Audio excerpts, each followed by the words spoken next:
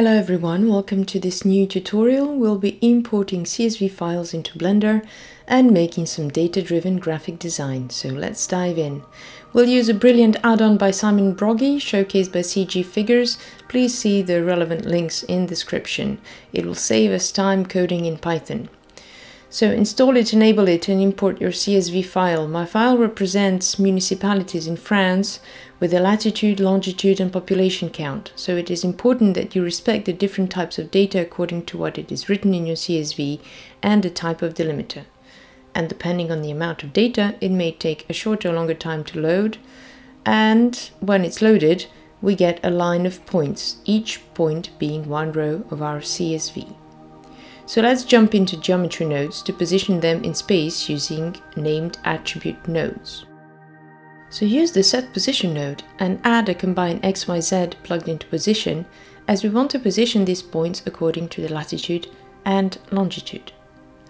So connect the name attribute nodes, and X is longitude and Y is latitude.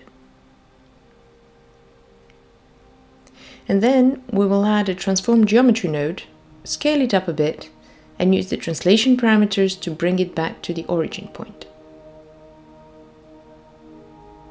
So here we see the points there all spread according to their coordinates. And now let's put Paris in the middle.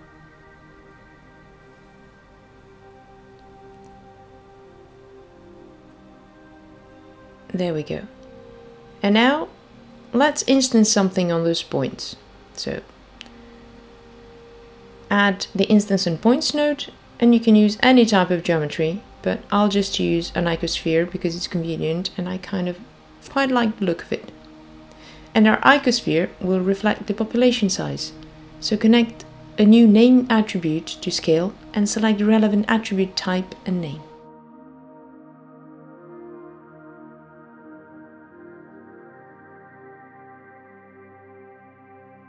And now everything disappears, but that is because of the scale. As Blender works in meters and the biggest population number is a few million, our depth of field in viewport is clipping. We'll adjust that by changing the parameters in the viewport, but also by playing with the icosphere radius and using a few math nodes to divide the values until they are visible and legible. So let's do that.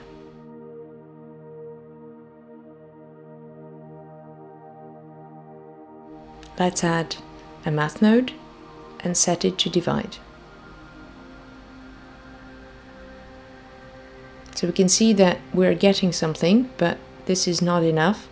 So let's duplicate that node and divide a few times.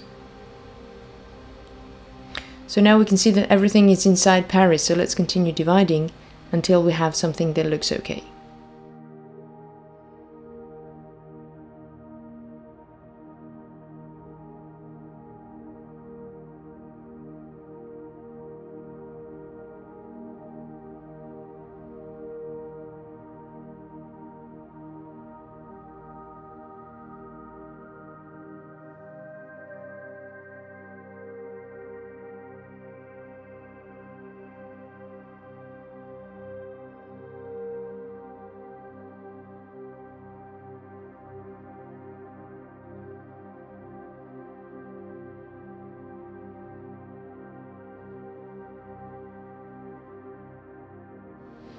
There we have something that looks nice.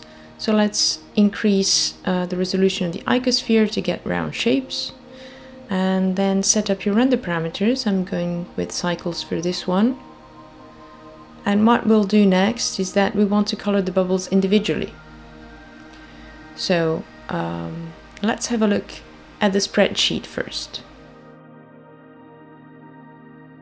So we want to capture the attribute for the index number or the ID number of each point, so that we can color them individually based on that ID number. It is important that your CSV file is set up accordingly before import. I ordered the data from the highest population count to the lowest, so I can color the top 3, 5, 10 most populated locations in France individually and leave the rest the same color. So let's add the capture attribute and the ID nodes in the node tree just before the instance on points. And now let's add the set material and the set shade smooth nodes. And then we'll start shading.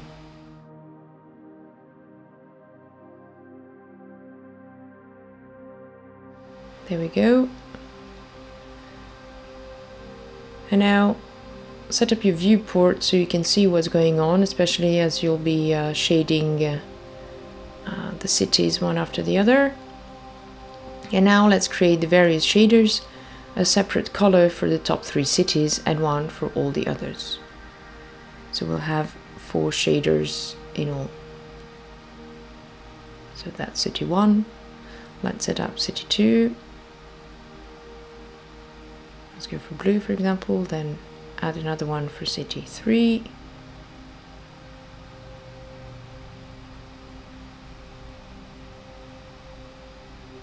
And one for all the other cities. Let's go for green. And now let's switch to render view and assign those materials. So now all the cities have the same pink color. We need to separate them based on their ID. And for that, we need to connect the capture attribute to the greater than math node. So what we'll do is tell Blender that all the IDs that are greater than this set ID value are to be shaded in this specific material. So let's search for the greater than math node.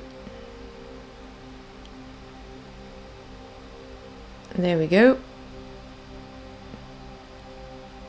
And then connect it to the new set material node, and we'll choose city 2 and then connect the whole flow. But actually this is not working, as we need to make all the instances individual with the realize instances node, and now it works. So let's continue the same process for the other shaders. So duplicate the greater than, set the new threshold according to the new index value, and then plug it into selection, select city 3, and then plug it into the set shade smooth, and continue for the other ones as well.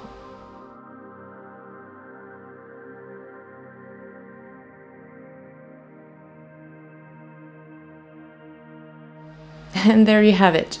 This is it. Now you can play with all the other settings. Play with the world settings, set up the camera as well, play with the depth of field to achieve some really stunning results, and to preserve the scale in camera view, because of course you are kind of visualizing data, so you don't want the scale to be deformed by perspective. So to preserve the scale in camera view, switch to orthographic camera instead of the default perspective, and play with the camera position and rotation, and just have fun with this. This is really kind of your artistic input into how to present this data. So I hope that this was helpful, and I really thank you very much for watching. I hope you enjoyed doing it, and I hope that you'll come up with some really great renders with your own CSV files and data. Please don't hesitate to tag me on Instagram if you're willing to share it with me. I really look forward to seeing it all. So thank you again, and at the very end of this video you'll have the whole node tree that you can just screenshot if you wish. And yeah, thank you, and I'll see you soon. Bye.